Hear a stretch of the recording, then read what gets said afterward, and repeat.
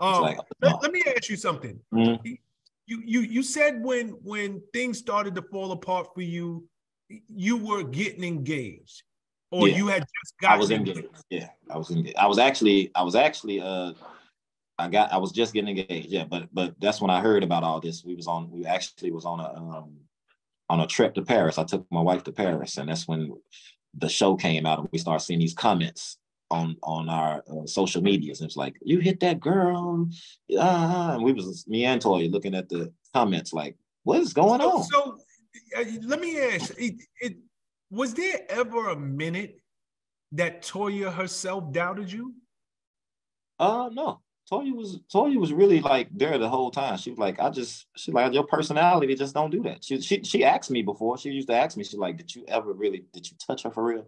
I was like, listen, I never hit a girl in my life. I was like, now when she was hit, it was a time where Kay was throwing them haymakers at me, hitting me. Like I was seeing stars. So I definitely had to restrain her and tell the people to call the police, call somebody, because girls, you're not about to knock me out in here. So I'm like, I'm gonna hold you down. Like them punches is real, so it's like, so that I held her down, but to ever strike a woman, nah, never, ever. She definitely, but after that, and she was like, I feel that, and then she just was like, she just rode with me. It was things about her riding with me that she didn't want to go for that caused me even more, I feel like, strain, but it's okay. It is what it is. What do you mean?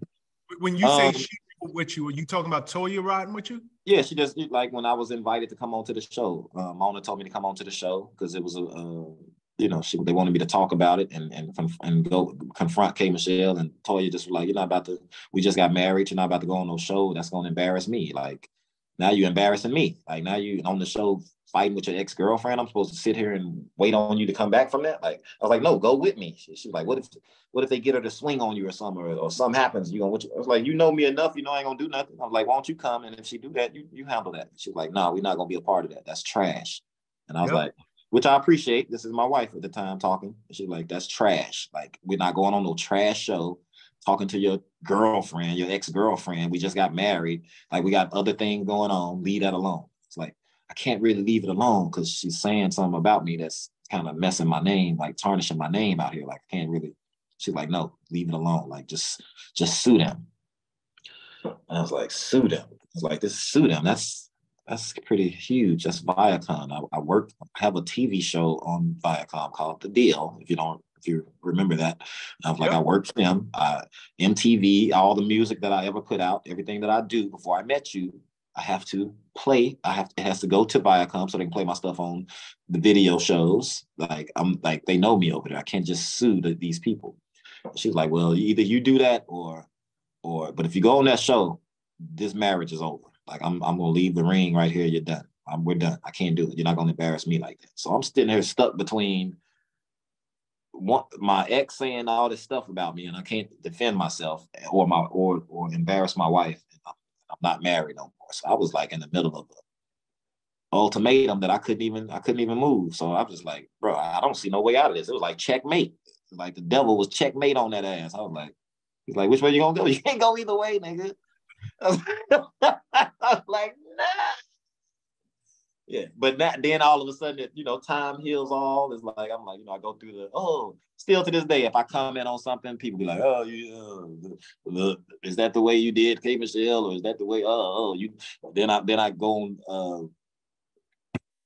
What is it? Marriage boot camp. Me and Toya go on marriage boot camp. But didn't you eventually either bring her up on a lawsuit? Because I know. I did bring her up on a lawsuit. But I couldn't box with Viacom like that. I had already kind of got the warnings, like, leave this alone. Like, leave this alone. Like, don't do that. But I'm like, nigga, y'all not, nobody is hearing me. I have a wife at home telling me to do this. Like, my wife is like, sue them. Y'all are like, don't sue us. You work here. I'm sitting up here like, bro, what the? Yeah, so I end up doing the lawsuit because I didn't want to lose my wife. So I was like, I did the lawsuit, but I couldn't box with them. I ain't say that much money up. You know what I'm saying? I couldn't box with them forever. Like, it's like, you keep going, nigga, you ain't gonna be able to eat soon. Like, keep this money and just bail out. Just keep what you got left and get out of there. and just start over. So I know at some point, K. Michelle, she was deposed. There was a deposition that she did. Yeah. Was that in response to your lawsuit? Yeah. And it was like and there was things in there. It was things in there that, you know, that like if I could have kept going, yeah, probably I would have probably came out a little different. But the fact that they can pause this thing whenever they want to pause it, shoot it a couple more months out, like, but it's gonna cost me another 50. It's gonna cost me another 30. It's gonna cost me another. I'm like, I ain't about to keep spending these 20s, 30s, and 50s for this. Like this, it wasn't even that serious to me. I was like, I could just easily just go on the show and people see my personality versus hers, and they know what's up. They like, it's just my girlfriend that's mad. Like it was simple as that. This is my girlfriend that's like my ex-girlfriend is infuriated that I'm getting married, that I just got married. Like that's simple as it really is, but it didn't look like that. It looked like, you know, something else. So it is what I had to take all those bullets, buddy. In that deposition, she pretty much admitted that you never put your hand on her. Exactly. But it's too late to see, because the TV world is like, the entertainment of what was said already is the entertainment forever of what was said. But the deposition, that's for my personal and my family, and people know that actually look at stuff like that is like, dang, she lied on dude. Like, you was like, that's crazy. But what it already did to me is already done. Now I'm coming back from this place of, man, people are really like stall out on you. Like people that was calling me yesterday ain't calling me today. Like, and then for her to say that it was all TV now and it was lies now, they still kind of like, now it's like a guilt thing. Like you kind of turned your back on me at that time, and now you feel like find out it was a lie. But like, oh, we already shitting on him. Like, oh, sorry, and you just keep going. It is what it is, because I'm still the hustler I always am. So I'm always working on something and working on different things and on my return and things like that. I hate that I'm even talking about a return, because I do have dreams of, if I had never done that, I'd probably be some top dog executive that you just be reading about in magazines by now, you know, but that ain't what happened. I actually made a bad decision, because that's why your choices and decisions, they're yours, but they are everything. Like they are everything. Like you cannot be in a place of power and just be loose with who you give that power to sexually, because if you are giving the power, do you know who you just gave that power to? Well, you're about to find out.